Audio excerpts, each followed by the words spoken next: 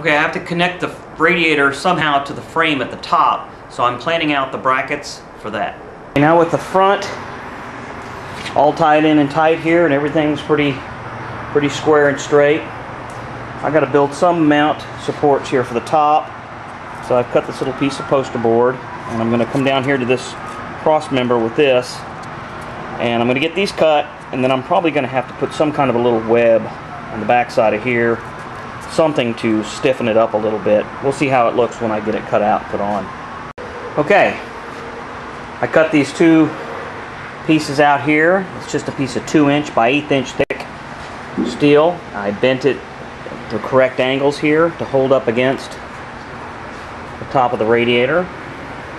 I built these two angle brackets exactly the same, so everything is very straight.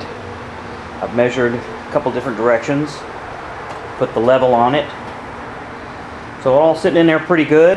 So now really all I need to do is go ahead and through bolt this with 2 bolts on this side, 2 here, and 2 there, and then everything will be in place.